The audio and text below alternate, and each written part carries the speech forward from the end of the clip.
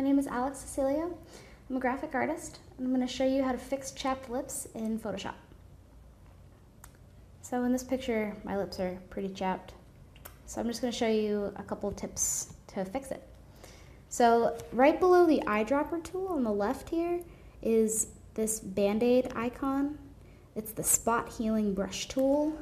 Click that, and if you just start to draw like a very small amount, it'll get rid of any noticeable differences. And so one of the most noticeable is this patch right here of color that is making my lips look really chapped. And you have to be really careful how you use this tool, because it can make you think that it's gonna fix it, and then it might actually just make it worse. And one of the giveaways of chapped lips happens to be that when they turn really red, they're chapped. So you can also use the dodge tool if you want. I wouldn't recommend it for the inside of the mouth, maybe like the outside.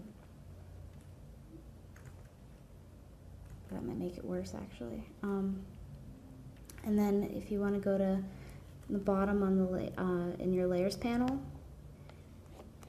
if you go to selective color,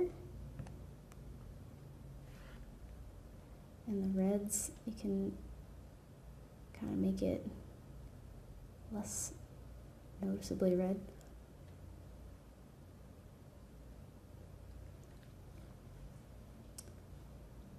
There you have your unchapped lips. I can do some more spot healing. And there you are, unchapped lips. My name is Alex, and this is how you fix chapped lips in Photoshop. Thank you.